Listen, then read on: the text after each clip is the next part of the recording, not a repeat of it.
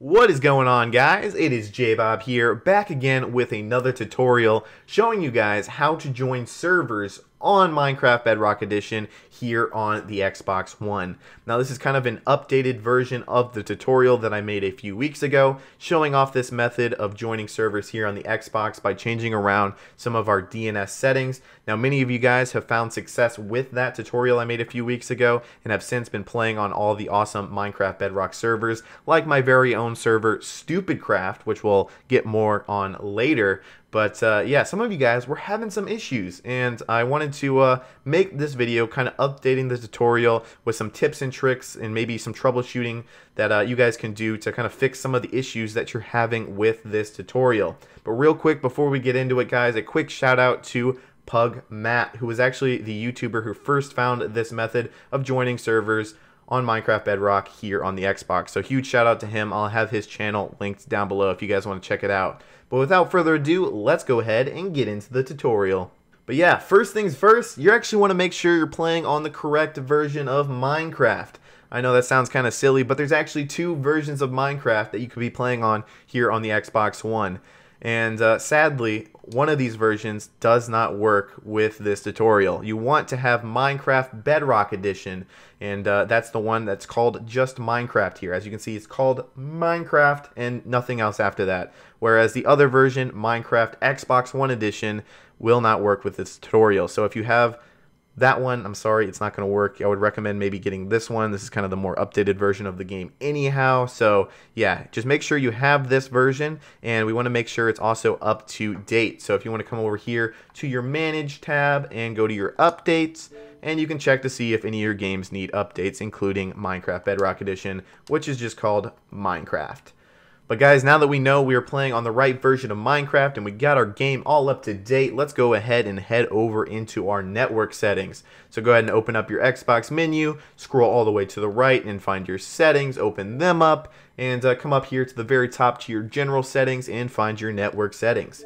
And now that we are here in the network settings, we're going to head on down to the advanced settings and open them up. And as you can see, here we are in the advanced settings. And yeah, there's a few things that I want to point out to you guys. So first of all, this screen may look slightly different from what you're seeing because I have blurred out all of my personal information for the sake of this video. So that's why my screen may look slightly different from yours. But as well, as you can see, I'm using a wired connection. Now you could either be using a wired or Wi-Fi or wireless, whatever it's called. It doesn't really matter. I just wanted to point that out because it's kind of weird to have a wired connection in 2020.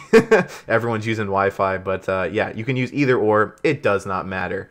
But below that, this is something that does matter, and I feel like a lot of you guys were kind of struggling with in the last video, so I wanted to point this out. So as you can see, guys, I have IPv4 for my network setup. Now there's two options that you can have here, IPv4 or IPv6. Now IPv6 sadly does not work with this tutorial. You have to have IPv4 for your network setup. Now I personally don't know too much about all of this, the IPv4 versus IPv6, but I do know you have to have IPv4 for your network setup for this method to work. Now you can actually change your network from IPv6 to IPv4, but it is a little bit complicated. It's nothing too crazy, but you are going to have to maybe do a little bit of research and look up a tutorial on your own because it's something you have to do within your router settings, and there's lots of different routers out there and different models, and it's really different for everyone. So what I would do if you are using IPv6 is yeah, just maybe look up a tutorial like how to change IPv6 to IPv4 for your specific router, whatever model number it may be. Or if you're really looking for some help, maybe contact your internet company or whoever set up your network and see if they can maybe walk you through how to do that for your specific router. So yeah, a little bit more intensive with that, but yeah, I feel like most people do use the IPv4. So yeah, hopefully if you guys are on IPv6, you were able to get it all switched over to the IPv4, and we can continue on with this tutorial, which is down in our DNS settings. Now, I do want to explain the DNS settings here a little bit. DNS stands for Domain Name System, and we're basically just changing the settings around and giving it a different, like, it's kind of like a phone book almost, like It's like your Xbox's way of saying like, oh, well, we have to call up this server, or we want to call up this game server or whatever. You know, it's basically just like the way your Xbox connects to things. But basically, we're going to be changing this around so that way when we're in Minecraft, when we click on one of our featured servers, it will change it so that way we connect to one server specifically, which will allow us to jump onto other servers. So yeah, hopefully that all makes sense. You really won't be messing with anything on your Xbox. Everything will continue to work fine. But yeah, you can also change this back at any time by just changing it from manual to automatic. So what we're going to be doing, go into your DNS settings and go ahead and change it from automatic to manual. And you're going to want to head and type in this address here, which is 104.238.130 and 180. You can go ahead and pause the video here if you need, but that is our primary address. And then if we go ahead and hit enter here, once we got that all in, we'll go ahead and type in the secondary one, which is 8888. And yeah, once you got all that, you can go ahead and hit enter one more time. And then it's going to do a little checky check once we go back, making sure the connection's all good, and bing bada boom, we are good to go. Now, one thing I would recommend at this time is just to go ahead and restart your Xbox, so that way it will clear your little network cache as well as make sure all of these changes do go into effect. But yeah, once you get your Xbox all restarted and everything is all good, you can go ahead and open up Minecraft. And now that we have Minecraft all loaded up, go ahead and click play and go ahead and navigate over to your servers page. Now, one surefire way to make sure that everything has worked so far in this tutorial is if you see the join to open servers list underneath all of the names of the featured servers here. So as you can see, all of these say join to open server list. Now the Hive doesn't actually say that, so you only can do it with these four: the Mineplex, Lifeboat, CubeCraft, and Mineville. So yeah, make sure you're using one of these. I'm just going to go ahead and use Mineplex since it's the first one here on the list.